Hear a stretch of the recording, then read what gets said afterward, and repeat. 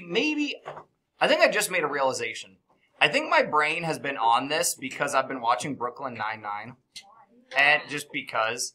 And, like, my brain is thinking in, like, detectives and stuff like that. But some of us yesterday, solved this mystery. And Emily's going to coach us through how her detective crew was able to solve this mystery because it's all connected. So you know, like those crazy detectives on TV shows that have like red string connecting like this to that to that.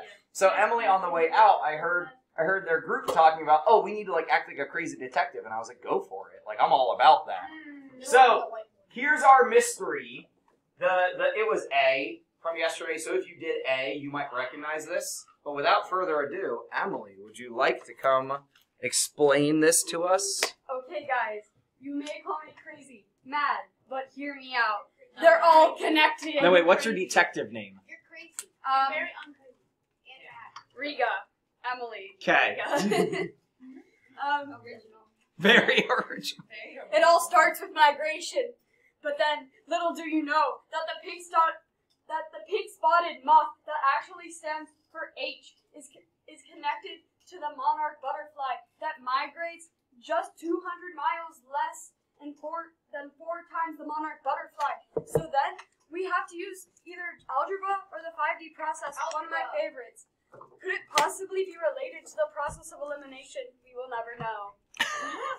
We have to start with migration, and then we have to go down to the desert locust, which equals D. And then, calculating with immense research, I discovered that D equals M plus 800. So we can only put that into... Sorry, we need to pause. Okay, we can just do it up here. Sorry, pause real quick, guys. A lot of you got mad yesterday. Well, maybe not a lot of you. But when I was walking around and checking work, if you missed this 4 times, so you should probably grab like a highlighter out of your bin. That 4 times is critical. Lucy, you with us? Because I just asked everyone to grab a highlighter. You definitely want it. So, to pause with what Emily has already said. Yeah, you can pull that out of the sheet projector for now, but then it's going to live in there because it's an important paper. And guys, I did these variables last year. I didn't want to totally remake this worksheet. So I asked Emily to go along with my variables. Do you see how Emily got this D equals M plus 800? Yeah. It's 800 more than. And I love Emily's diagram over on the whiteboard where everything's connected by the red string. Quote unquote.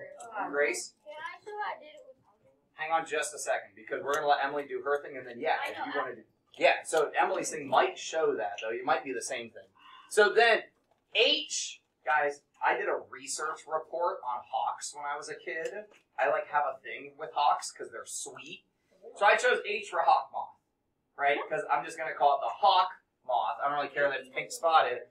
But do you see how we got 200 miles less than 4 times the distance of the moth? So this 4 times, really important. And then the minus 200. Are we cool on all that? All right. Now I can let Emily keep going.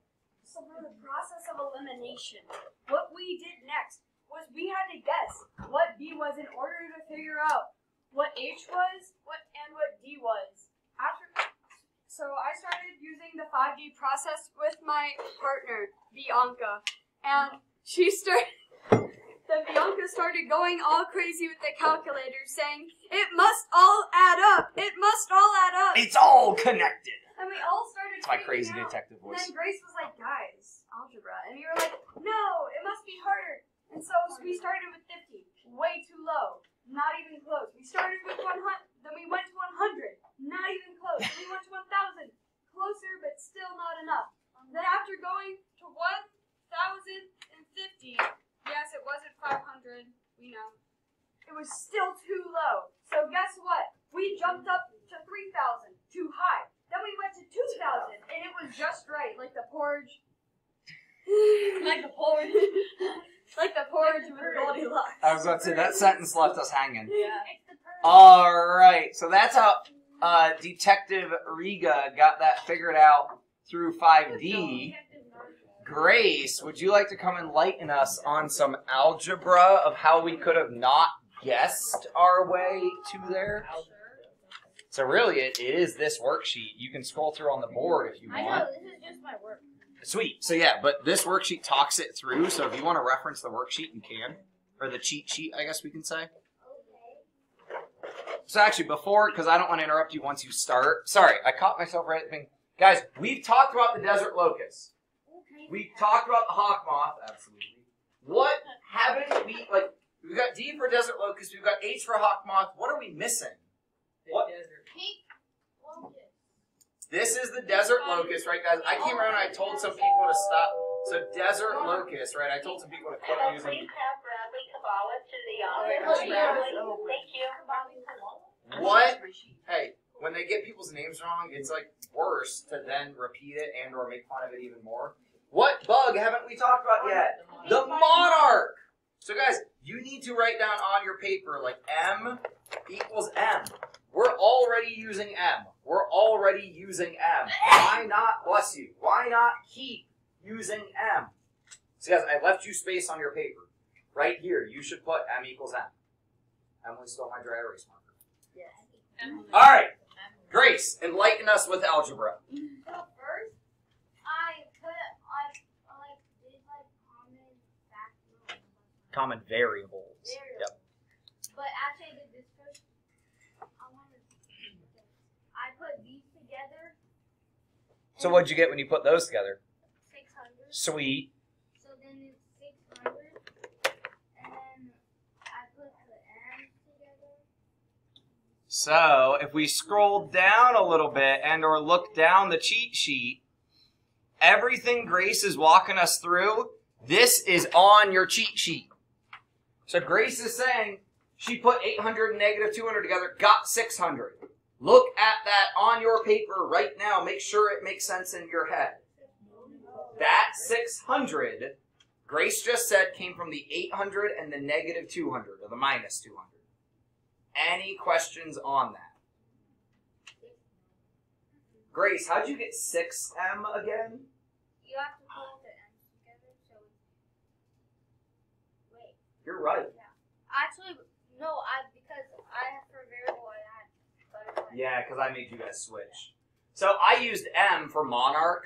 I know your guys' gut went to B for butterfly, but I used M for monarch. Guys, if you just have M, that's 1M. So I got 1M, another 1M, and then 4M, so totals up to 6M. Hey, Emily, make sure you're paying attention since you did 5D yesterday and now we're doing algebra. All right, go ahead. Keep going, Grace. Then we had 6M and 600. So then, Hey, grab the little scroll thing and scroll down a little bit. See if it shows what you want to show. so then I did 12,000 minus 600. Yeah, it was 12,600 minus 600. Oh, that's Yeah. And then, so then I got something. Let me see what I got. 12,000, because it's right there on the paper. Oh yeah. And then I did divided by 6, and then I got butterfly. Guys, I hate to say it. Grace has been working on homework ahead of time, so she's already figured this out. The 5D process is kind of silly. It's kind of stupid. Well, it's not stupid. I shouldn't say that. It's a waste of time. Because we can be better than guess, no, guess, no, guess, no, ooh, closer, it's a waste of time. You don't have enough time to waste your time. Trust me, you want to get mastered by Friday for the canteen, you want to get mastered by the end of the quarter. You don't have extra time. This is algebra. So look up here real quick. I got some people not paying attention. Look up here real quick to review this in one fell process, like one process straight through. We wrote expressions for everything they told us. The desert locust, the hawk moth, and the monarch. We put it all together in one equation, but now we have to preserve equality. So whatever I do on one side, I gotta do on the other side. Now technically, I could divide by 6 right now, and everything would divide by 6. You could in this problem, but not always. So the better option is always add or subtract first, then multiply or divide next. So you might want to make a little note here that this is always the best first step. So like first, you want to undo addition or subtraction. First, you want to undo your addition or subtraction. Then second or last, right? Really, you could say last because sometimes there's more to do.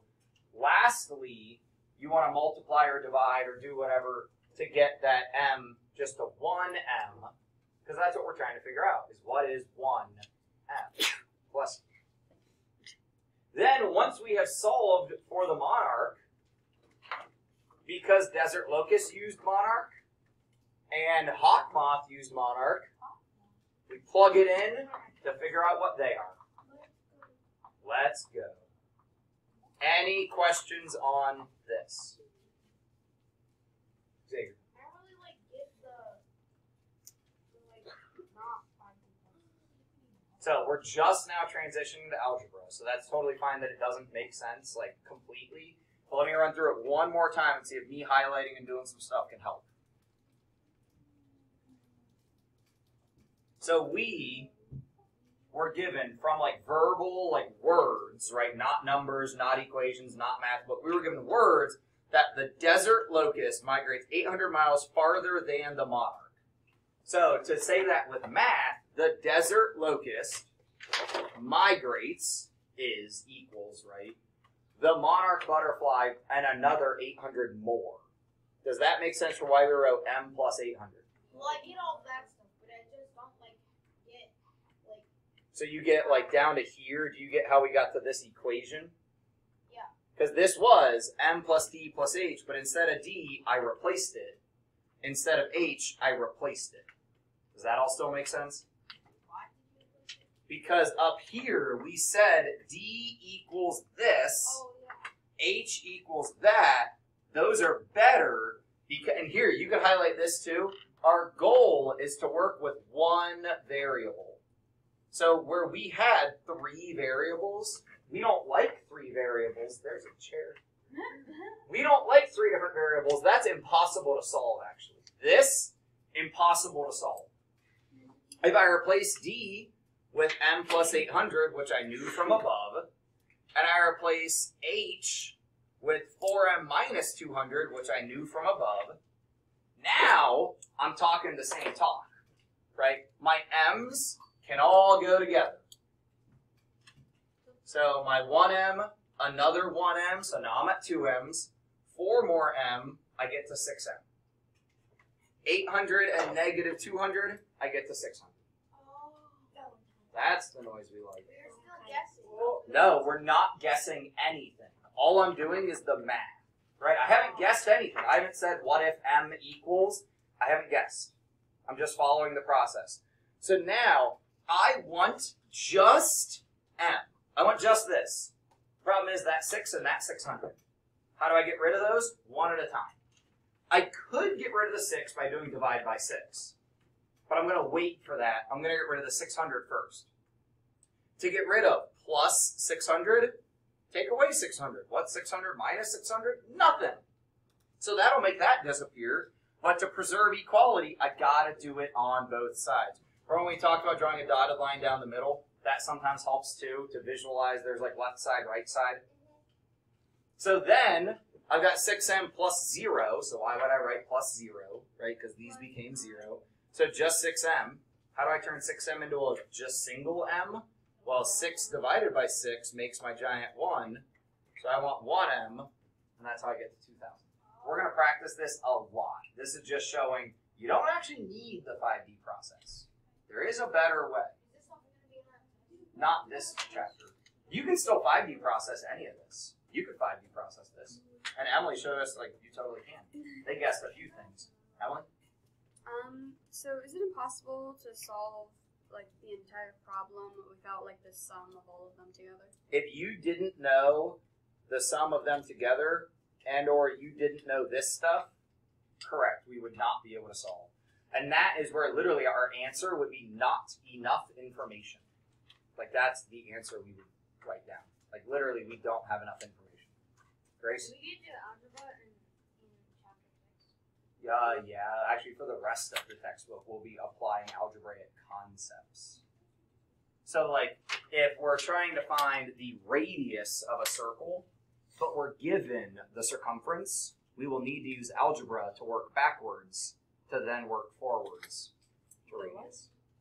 Don't worry about it. We're not deep into that yet.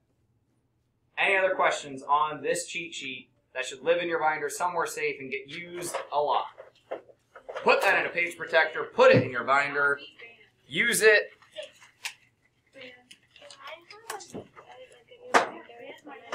A what? A new, but that's not a question to ask me right now. We'll have to find you one. Like Mrs. Pettigrew has some extra binders, but like come see me at lunch or AO or extensions or see Pettigrew. Like see one of us, but middle of class is not time to ask me to help you with something that's really yours. Yeah, we got 10 more minutes left. No, we got 10 more minutes left, Lucy. I got a whole nother thing planned. Jump start to Jenga.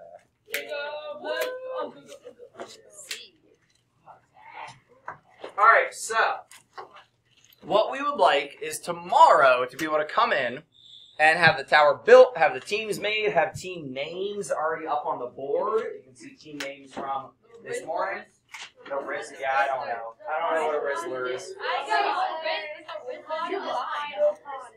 Wow, you're wasting your time right now.